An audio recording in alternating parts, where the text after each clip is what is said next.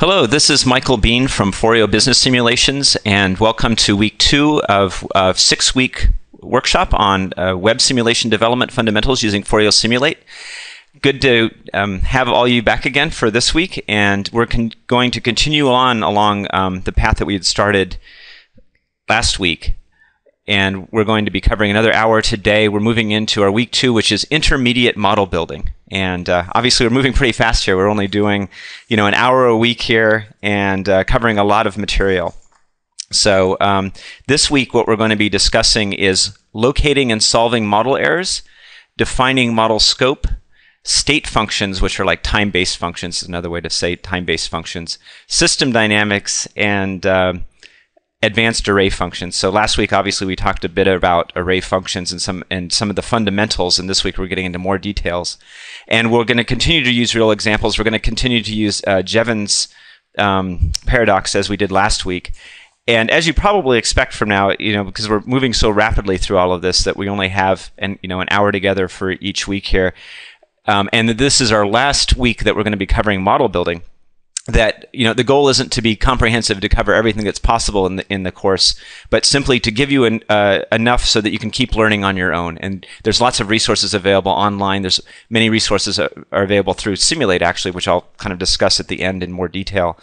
But again, the goal here is just to basically get started. And I think what will really help with this is that you'll get an understanding of what kinds of capabilities exist to use going forward. And I think also enough to actually start to use them as well. It's not just a survey, but an opportunity to kind of see how all these things work. So like I said, we're going to continue to do Jevons paradox. And just as a reminder from last week, what Jevons had said was that it's a confusion of ideas to suppose that the economical use of fuel is equivalent to diminished consumption. The very contrary is the truth. Remember from last week, I had kind of offered up some opportunities for some challenges. If you wanted to go through them, I think a couple people have done that, so that's been great. The middle one was the one that I thought we could build on for this week, which is try to include the price per kilowatt into the refrigerator size calculation. So what you might remember from this slide from last week again was that the way of framing Jevons paradox was that higher efficiency, higher energy efficiency results in higher energy productivity. That higher energy productivity means that the implicit price of energy is lower, and that lower implicit price means higher demand. But if implicit price means that there is change in demand, then obviously also explicit price should result in a change in demand and a change in the type of refrigerator or freezer that you want to use. And so far in our model, we haven't included that. So what we want to do here is build that out in a little bit more detail. And just as a reminder, what I'm going to do here is flip to the model. Here's where we left off our model last week. And if I go here and save this and go back to our Model Explorer, what you can see is, is this change in electricity spending due to, let me go to the variable here, which is the price per kilowatt of electricity. So we see that changing over time. That's affecting things. That's affecting the yearly spending on electricity, but it's having no impact at all on the size of a refrigerator that we're purchasing. So that's the addition that we want to begin with today as the first step. Just to kind of improve our model a little bit here. So let's go back to the model. I'm going to go back to Edit Equations.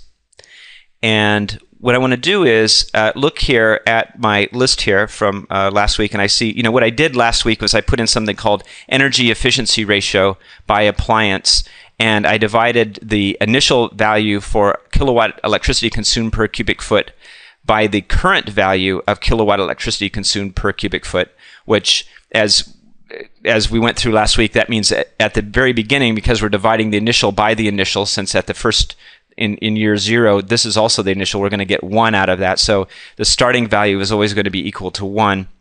We're taking that value then and we're multiplying it by the initial size to get the average size. And it's just a simple way of calculating average size for our simple model here for today.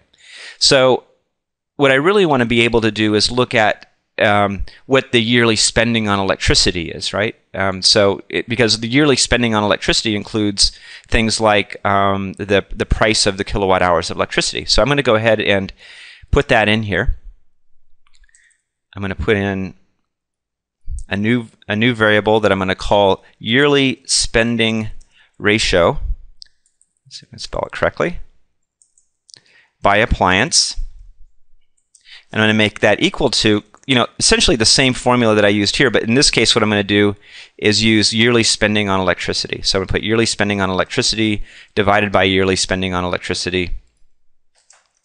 And that's going to give me my my formula. And what I'm going to do then is replace the electricity efficiency ratio with this new one, which is called the yearly spending ratio.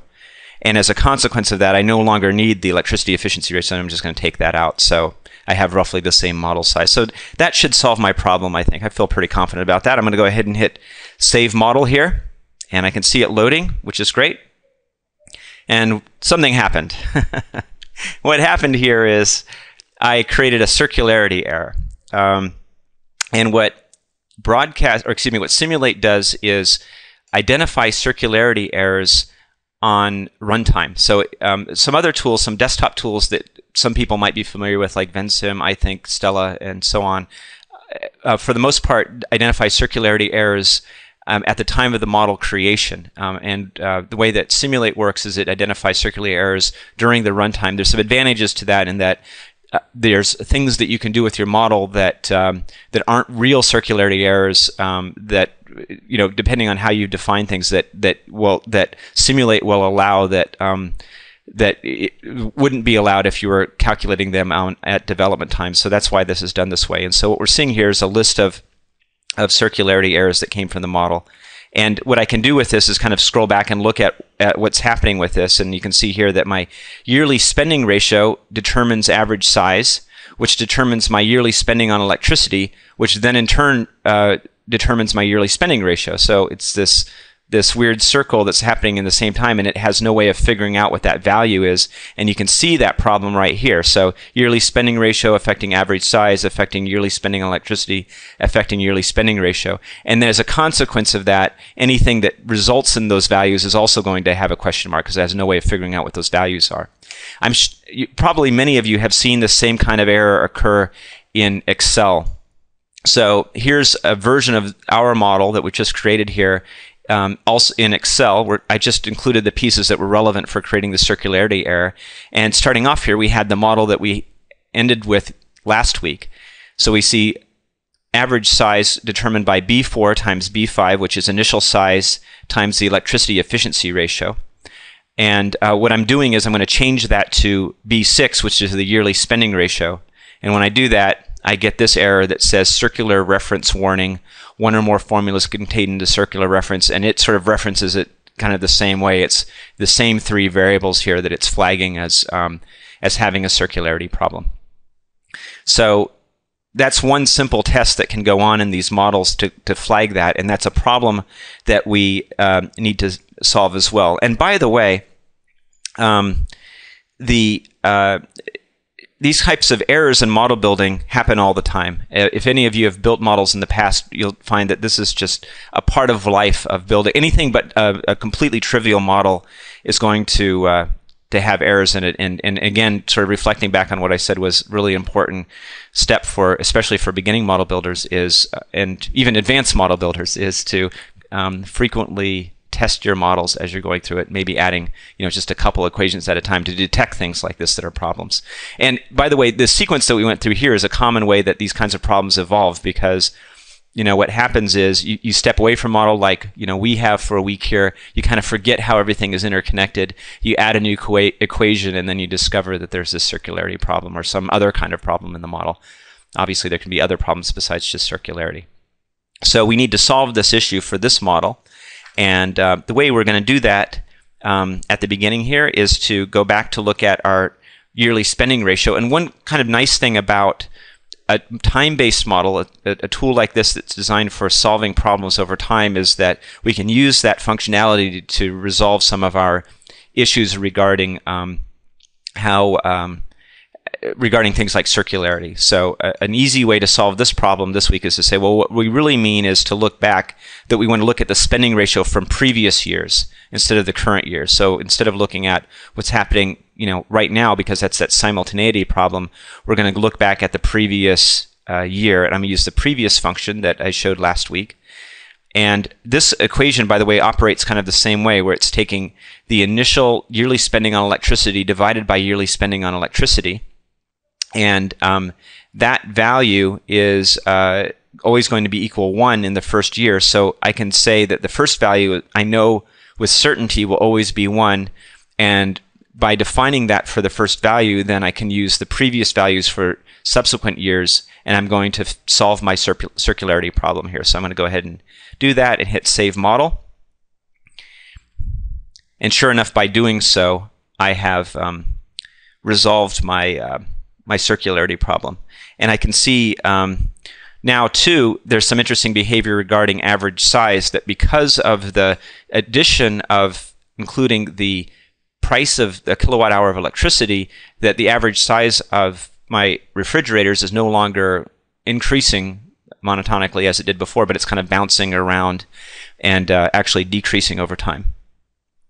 But looking at this, actually, I want to ask the question here, does anything seem weird or wrong about what's happening with average size? So I was just asking the question of what other things seem weird about the behavior of the system over here on the right? What seems sort of strange about the way that the average size of the refrigerator is going?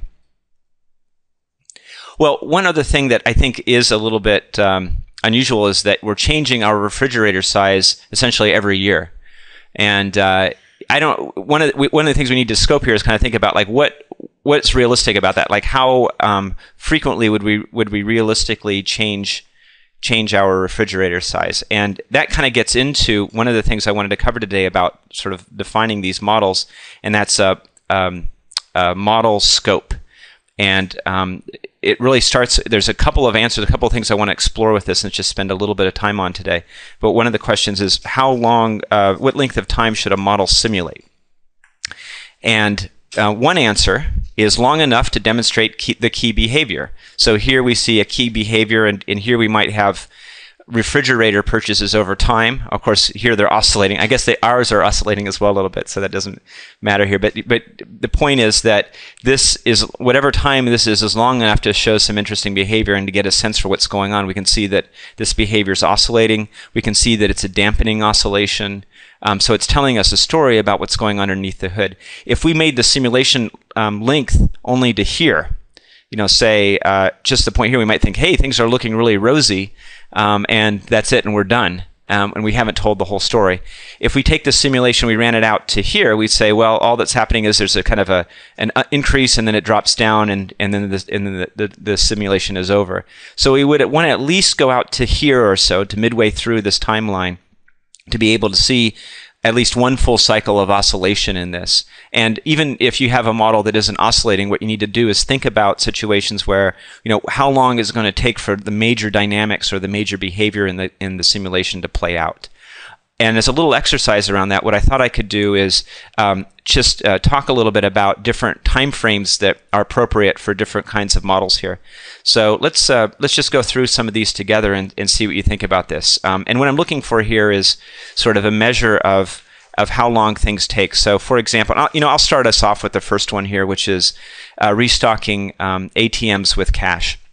And my opinion is, if you think about a cash restocking situation where periodically you might run out of cash if the ATMs aren't restocked frequently enough. At other times you might have too much cash in the ATM, which is a waste of money. And you're going to be doing this probably nightly or over the weekend, maybe every other night or something like that. So I would say anywhere between 10 and 30 days would be an appropriate length of time to look at that behavior. So how about something like temperature of coffee in a coffee cup? How long would that be? Martin, what do you think? Every 15 minutes. That sounds pretty good. I was going to say something like my own guess, and I was just kind of in the same boat as somewhere between every 10 to 120 minutes. So the reason you might extend it a bit longer is you want to wait for it to reach room temperature. that it can't go below room temperature, presumably, but you're kind of starting off with being greater, and there's a differential, and then you're marking off. So I'd say my guess is that it would take some amount of time, maybe an hour or two, to reach room temperature again. Deforestation.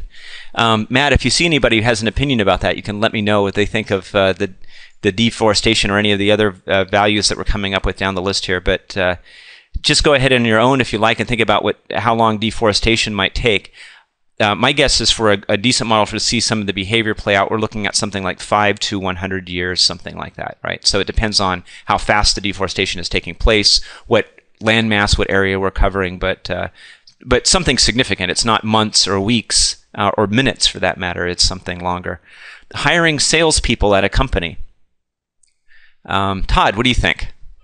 Well, hiring might take place based on the usual fiscal cycle, but probably based on trends, I'm thinking at least like 5 years or more. Well, that's an interesting way of thinking about it. I mean, you could be looking at the full cycle of attrition and hires and things like that, and that would make it, I think, a multi-year simulation. When I was putting this together, I was really just thinking about it in terms of the length of time that people take to hire. So I made it a lot shorter than that. But your answer is good too. I think that's an answer that would apply if you look at both the hiring and sort of attrition settings. But if it's just a hiring, it might be, and by the way, I'm sorry, I once again did not repeat the answer. But what Todd had said was 5 years or so because he was including attrition.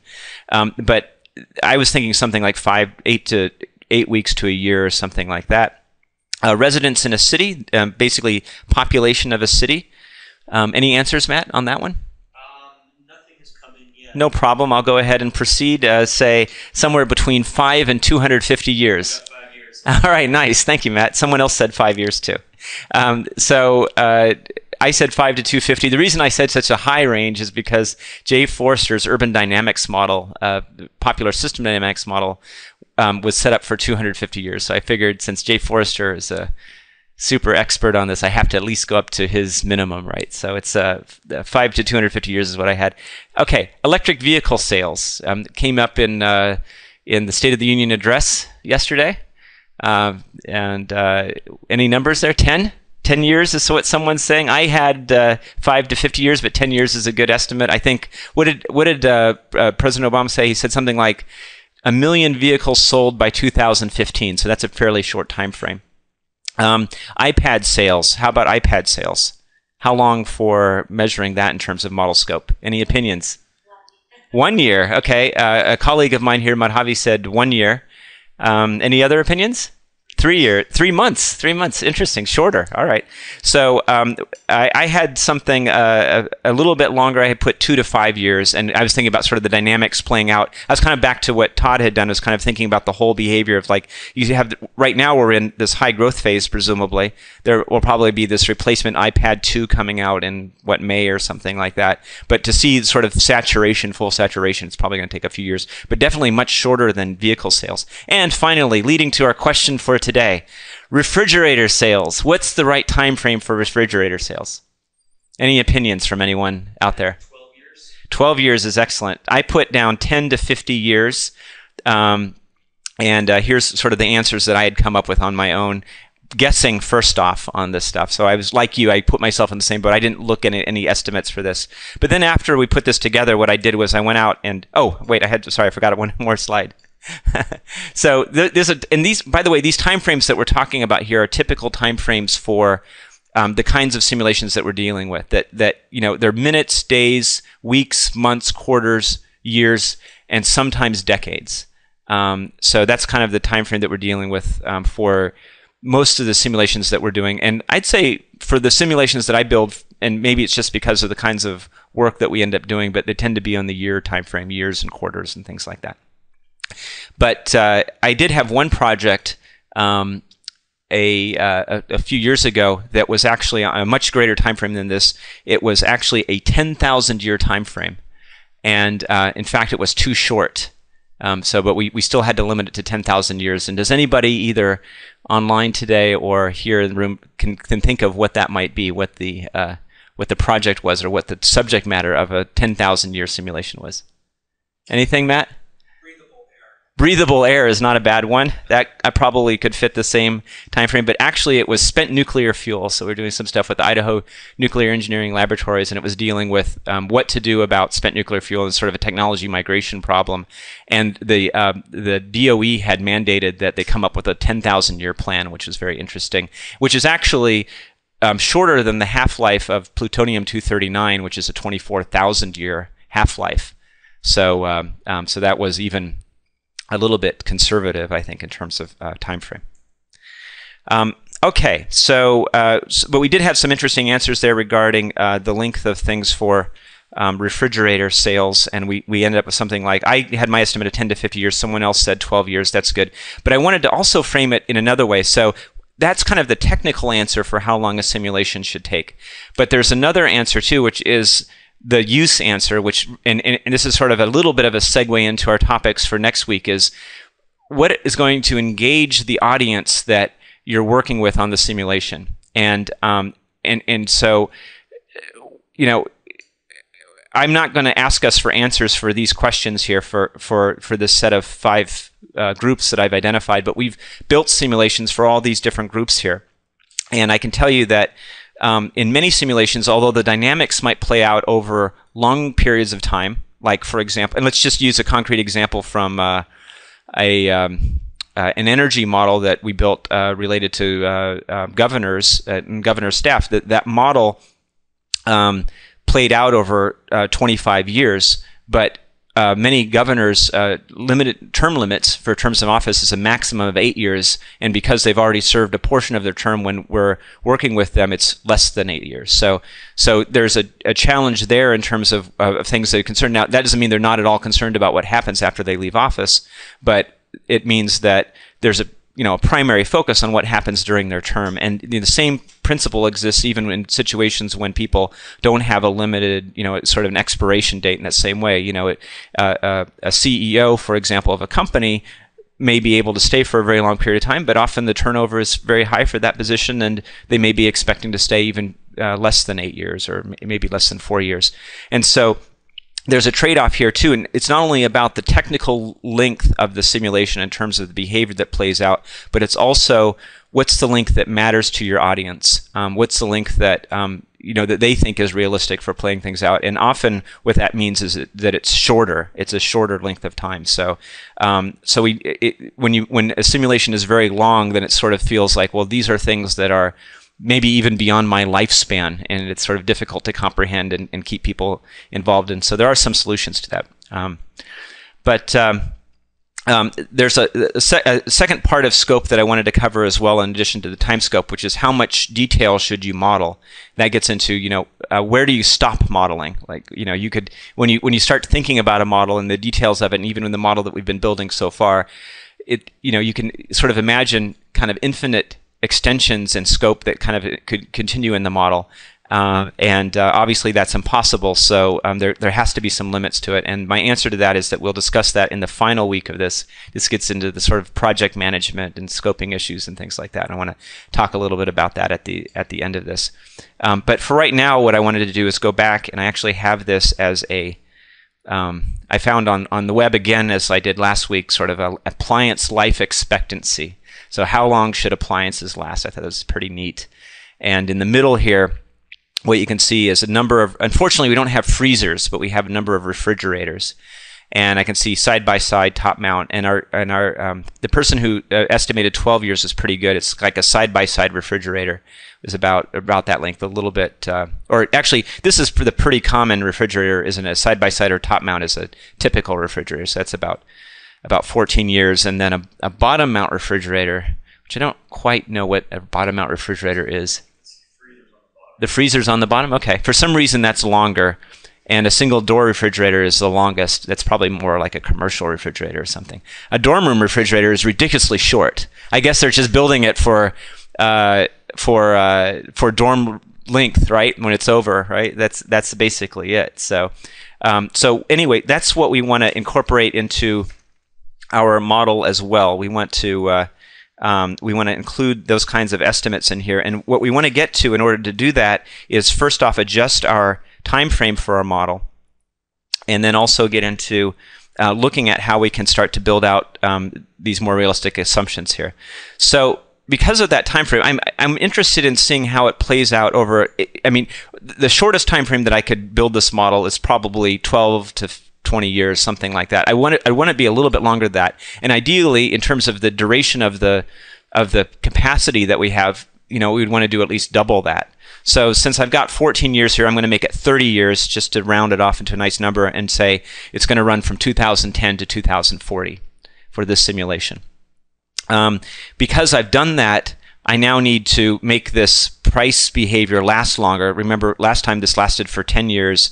The way I'm going to do that is just be lazy and change my step. This is the frequency that it looks up these numbers above here. And I'm going to have it do it every 5 years. So this will be 2010, 2015, 2020, 25, 30, 35, and I'll just keep the last number there. So that'll be fine. We'll use that for today. Let's see. What I need to then add to the model in order to build out a little bit more about this behavior is some things around the years to replace an appliance. So I'm going to add a new variable called years to replace appliance,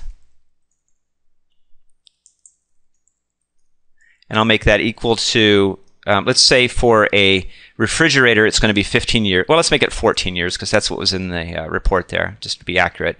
And freezer we didn't have any data on, but my best guess, since I'm going to guess here, is going to be a little bit longer than a refrigerator because it's open less. It's probably a little bit more stable or something. So I'm going to put it at 3 years longer. Then what I want to do is add in a variable where I want to say, well, if I want to keep track, now you think about this like there's lots of analogies to this. Is like the miles per gallon of vehicles on the road, for example, in the United States. But what we want to be able to do is track the size of appliances that are removed from the pool of appliances that are out there, and also the size of appliances that are being added in as they're replaced, right? So those are the two things that we want to cover here. And the first one I'm going to add here is the size of appliances removed by appliance. So right, it's going to be by refrigerator and by freezer. And I'm going to say that's equal to the average size divided by the years to replace the appliance. And what this is doing is it's saying that all the refrigerators out there are going to expire on average every 14 years, but some of them are going to expire longer, some of them are going to be expire shorter, so it's really an average. And so what I'm doing is kind of taking the average size that's out there and saying that number is going to be expiring every year. And then likewise, what I need to do is talk about the size of new appliances that are entering households. And I'm going to make that by appliance again, and make that equal to this number that's changing all the time in the simulation in this case, which is the initial size times the yearly spending ratio. And so that number there is the size of new appliances, but it's not replacing all the appliances that are out there in the world. It's only the ones that are kind of flowing in this next time period. So that's going to be, again, on average by replacing the size of appliances removed by the years to replace the appliance. Okay. And then finally, what we want to do is look at the average size of the appliance. So actually, we have that variable already here. And what I want to do is replace this bit, which is now it's changing it from year to year. It's just kind of recalculating. It's as if refrigerators and freezers only lasted a year and you replaced them every year. And instead, I'm going to use a state variable, our first state well, not our first state variable, but a very common state variable called a stock. And what a stock does is keep track of a pool of items, like, for example, a pool of cars, a pool of people, a pool of trees in a forest, for example, the amount of oil stocks that exist that are in reserve, and in this case, a stock or a pool of the size of refrigerators and freezers that exist within households. And I'm going to say that's equal to the size of new appliances, the new ones coming in, that's the rate of new appliances entering, minus the size of appliances removed. oops, I need to put an S there, size of appliances removed. And then that's going to be the amount that it changes from year to year. And then finally, what I want to do is just say, what does it start off at? I'm going to say initial size. So that's the initial size of refrigerators that we had, from up here. Okay, so that's probably, and by the way, that's the trickiest equation that we're going to be covering today. I know that one's a little bit of a lot to go through, but we can talk a little bit more about that at the end when we have some a little bit extra time available if you want to. But this is sort of an introduction to some of the system dynamics concepts, and the key here is really looking at stocks and flows. And what we're talking about is a flow of new appliances coming in and appliances leaving the system. But another concept that we want to cover in this one as well is that we're not, initially we're kind of looking at, well, we never really defined what audience we were talking about, what population we're talking about that has these refrigerators. Some of you might have been thinking about a refrigerator in a single household. Some of you might have been thinking about every refrigerator in the US. Other people might have been thinking about every refrigerator, say, in a state or something like that. So the way I'm going to frame it for today is say that what we're thinking about here, and to be explicit about it, is the number of households in a state. Say, it could be state I'm in right now in California or somewhere else. I'm going to say, well, California is a large state, so I'm going to make it a little bit smaller. Say there's 5 million households in this hypothetical state. And then what I need to do with that is add that to my equation here for yearly spending on electricity, because before it was just yearly per household. So I now need to multiply this by the number of households in state. And that's going to give me the total yearly spending on electricity by appliance, and everything else should work from there. Okay, and if I haven't made any mistakes, we can see now that the model is behaving quite differently. So what we can see now is that the average size is still declining over time, but it's declining in kind of a smooth way. It's not changing from year to year. This is like an aggregation of all 5 million households in this state, and it's continuing on with that. And from here too, what I can do is make some adjustments around for example, the length of time that people purchase. If I want to, I can go back here, and actually, I guess I set that up as a variable instead of a decision. So let me go back and change that. I can set the years to replace appliance as I set it up as a V, but I want to make it a D for decision, so I can edit it. And now if I go back here, I can see that as an option. I can say, well, what happens, if the years to replace an appliance is shorter? What if it goes down to 12 years or something like that? And then I can run that to end to see what kind of change that has in behavior of the system here. And the lower item here is the refrigerator. So okay, and this is all what we're covering here is the basics of system dynamics. So some people I know have asked in the past about what is system dynamics and how can I learn more about it. These tools that we're using don't have to be system dynamics models. They can be pure spreadsheet models, and they can also be other types of models too, stochastic models or Monte Carlo type simulations and those kinds of things. But the base of it is really around system dynamics, which is a modeling discipline that came out of MIT in the 60s. And the basic concepts in system dynamics are feedback and delays. And so the way to represent an example of that here is that the more refrigerators we have, the more retired refrigerators we'll eventually have, the more refrigerators we'll have to get rid of. But as we get rid of refrigerators, it reduces the stock of refrigerators that are out there. And so that's kind of how that's working. This is the outflow of refrigerators, but that outflow is affected by the stock of refrigerators that exist in the system, but also reduces that stock of refrigerators. And so that's why we have this sort of simple feedback loop that exists here. And in addition, the other key concept in system dynamics that I believe actually a lot of times is sort of under discussed because it doesn't display well, essentially, is time delays. And there's a time delay in the system, and this time delay we've already discussed at length, and it's 14 years in this case for refrigerators. So that's all the time we have today to discuss system dynamics, but I wanted to point you in the direction of a couple other things that you could you could look at for learning more about it. One of the nice things that's out there is this thing called roadmaps, and it's done by the Creative Learning Exchange. And in here, if you're interested, you can go through some modeling exercises. A good place to start is in roadmaps too. There's some beginning modeler exercises around simple population models, and it gets into stocks and flows as well. So that's a resource. A second great resource is a book by John Sturman called Business Dynamics, Systems Thinking and Modeling for a Complex World.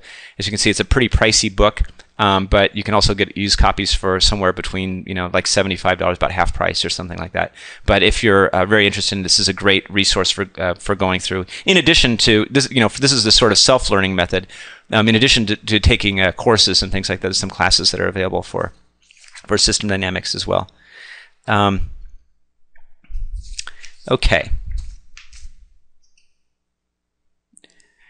Next, what I wanted to do is go back to our model and look at what really might be happening here with this system here with appliances. One of the things that disturb me about this is what happens really when you get rid of a refrigerator, right?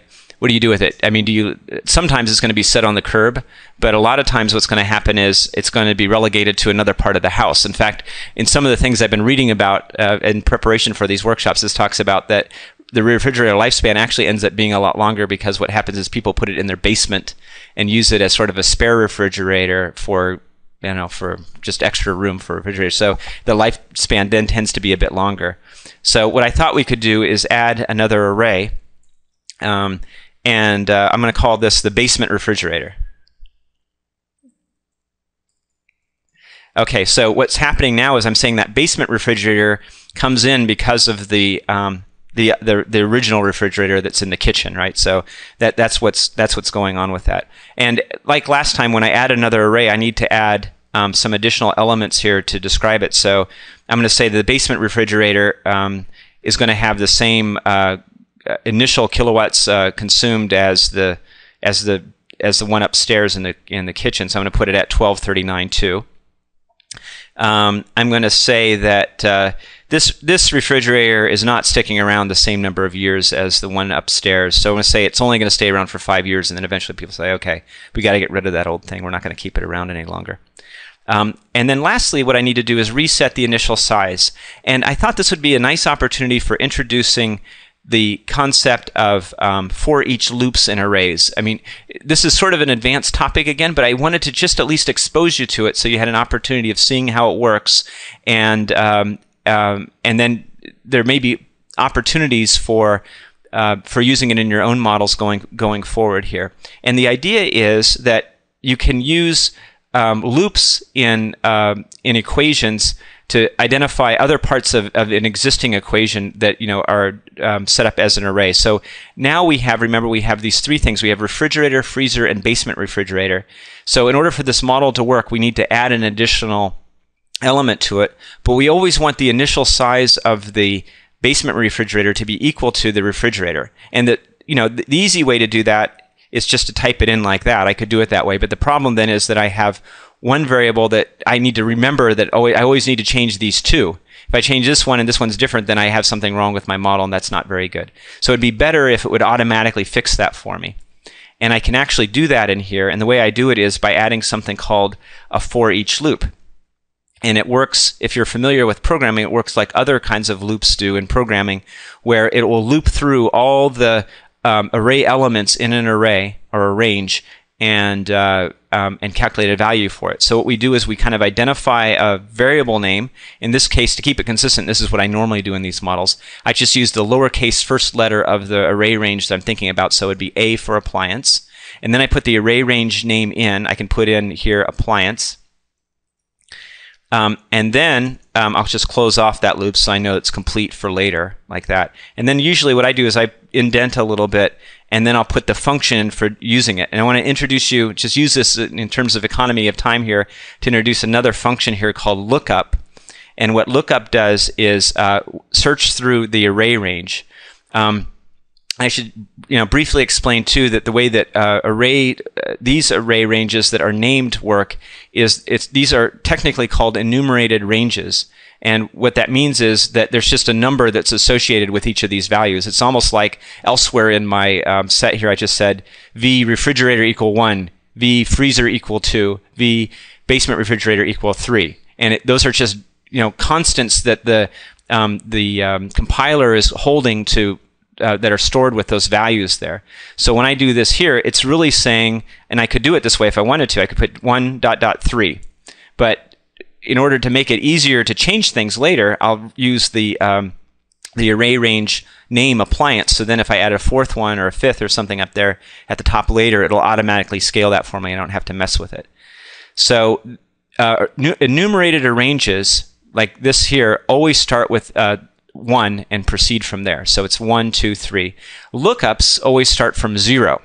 So a lookup function starts from 0 and then looks forward over time, and it does it in incremental increments. So I'm going to go ahead and do a minus 1, so I have 0, and then do the first value, which originally was 17. The second value was 20, and now my third value I want to make equal to the first value.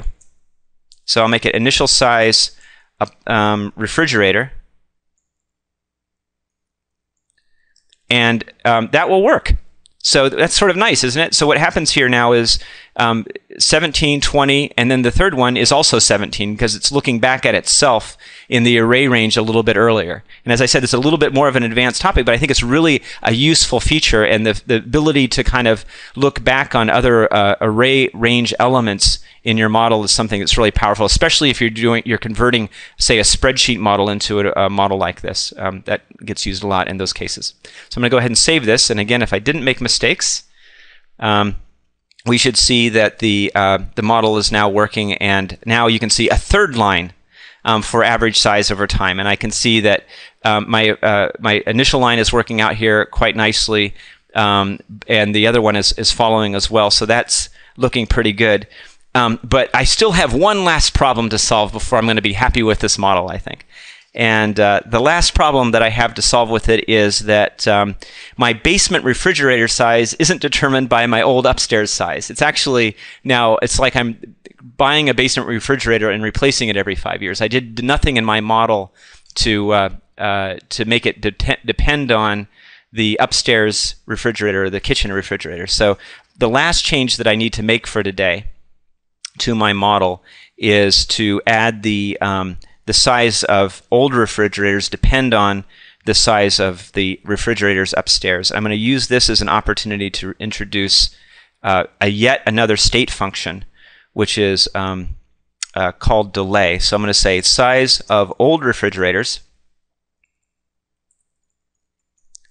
appliance. Oh no, actually I don't want to say appliance here, equals, because this is just the one, equals delay of the average size of a refrigerator. Now notice here, in this case, I'm referring to a specific element in the array, not the entire array. Comma, years to replace appliance. And again, what I want to do is refer to the basement refrigerator.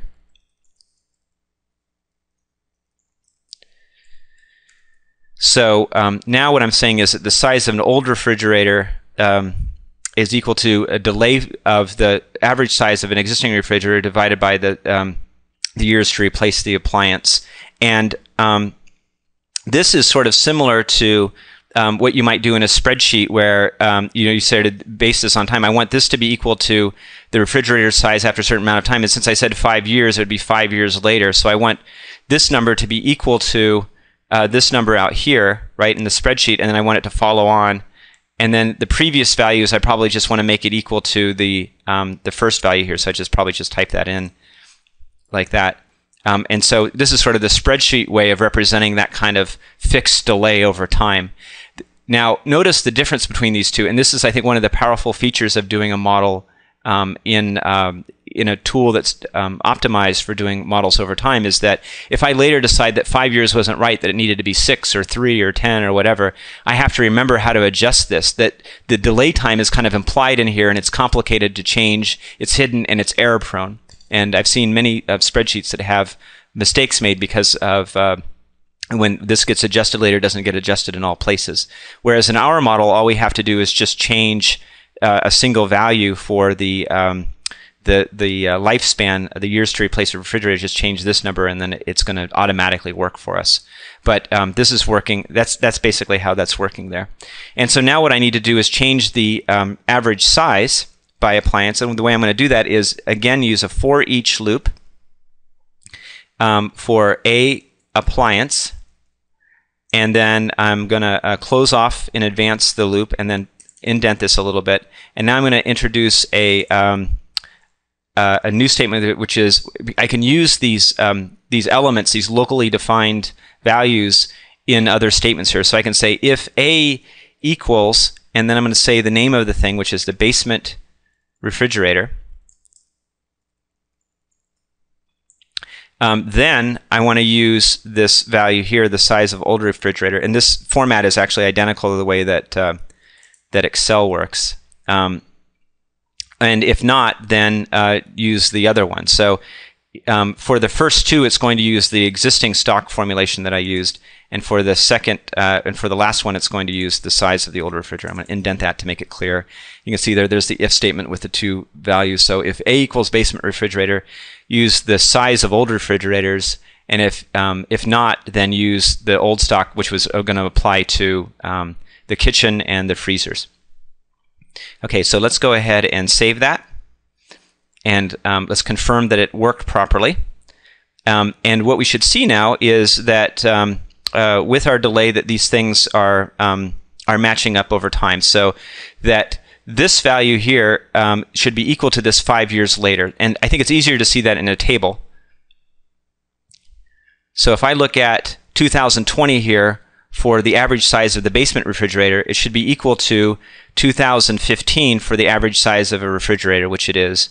And then likewise, 2016 is going to be equal to 2021 for the basement, and so on down the line. So that's what, it's just a strict kind of set delay over time that this is setting up for us.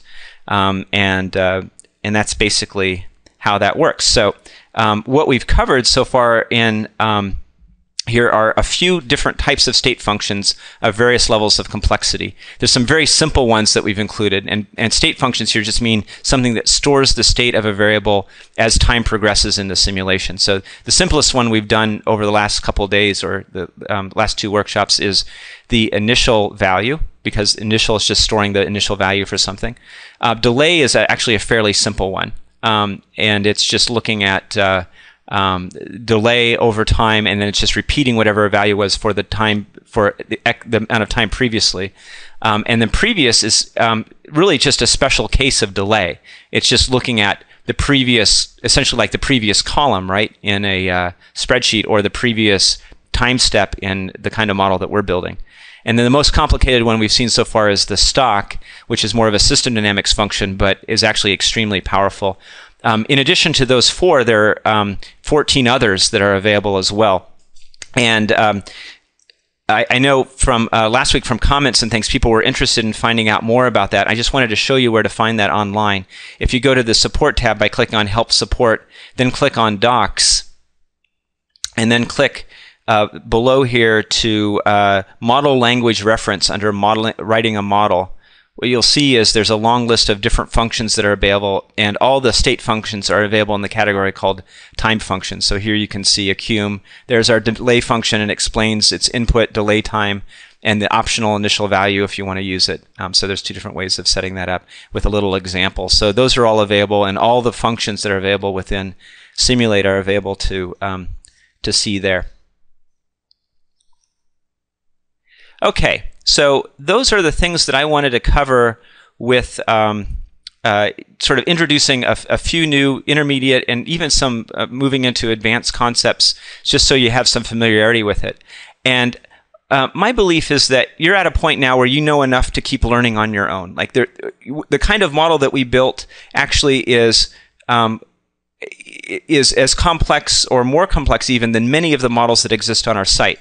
And if you think about what do we believe when you're building games using simulation, what we really believe is that games are help in learning because you're learning by doing, right? So you're learning through experience. And likewise, if you want to learn modeling, a really good way to do it is to learn through experience. And we've built, we strongly believe that. I personally strongly believe that, and the whole design of Simulate is around that, is to permit people to learn through doing on their own. And the way that we've implemented that within Simulate is by this Creative Commons licensed link. So what we do on our site is, the way we make money off of it is by having people subscribe to it and pay for hosting. But if you're willing to share your model, share your equations and your user interface with others, then we'll host it for free. And most of those models are small, which is good because those are the best models to learn from. So if you click up here, if you go to their homepage, forio.com/simulate, and click on Creative Commons licensed content, then what you'll see are all the models that are available that are free for you to copy and free for you to learn from. And I think one of the best ways to proceed with that is just to go to the Find Sims link and type in a topic that you're interested in analyzing or a topic that you're interested in learning more about. So, for example, I could put in diffusion. And if I search here, I can see there are 20 models that are based on diffusion, which is a kind of technology diffusion models. There's a lot of them out there. There's over 1,200 models on the site, by the way. And like I said, the vast majority of them are fairly small models. So if I go now to the one I know best, which is the one I wrote, I click on the BAS diffusion piece, and I can see a little interface for it.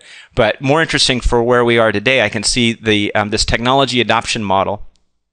And if you look at it, this model is smaller than the model that we've built, right? That we've built over the last couple hours. It's a fairly small model. Look at the concepts that are used in it. It's using stock, probably the hardest concept we have, but everything else is just really basic here. There's not even arrays in this model, right? So this is a really nice way to start. And all you need to do from this is go to Overview and click Copy. And if you click that copy link, then you're going to be able to copy that into your own directory and start to make it your own. Like learn from it, experiment with it, try out some different things, edit it. You may find mistakes in it. And if you do, you probably should, it'd be nice of you to email the author and things like that. But that's basically the idea of the system, is that it's an opportunity for, learning through other people's examples and things like that. And I really think that that's the best next step. We've just, I mean, in 2 hours, there's a limited amount we can accomplish, but I think what we really wanted to get to is this point of being able to know where the resources are and where to point to learn more about doing these things. So again, maybe going to the Creative Learning Exchange and getting information on the information that they have available for sort of self-taught or self-progressing learning about system dynamics, if you want to do that. Alternatively, just looking at some of the models that are existing on this site. And by the way, there are models that use the Forio Simulate language, but there are models that use other languages as well. There's VenSim and iThink models and others as well that are out there that you can use. Okay, so lastly here for today, what I wanted to cover was challenges for the coming week. And I think Matt earlier had addressed one of them, is what do you do if the length of, well, that's the second one actually, but I wanted to bring up this one, is what do you do if the length of the time to demonstrate a key behavior in your model is greater than the time that your audience cares about? Like, what kinds of things can you do about that?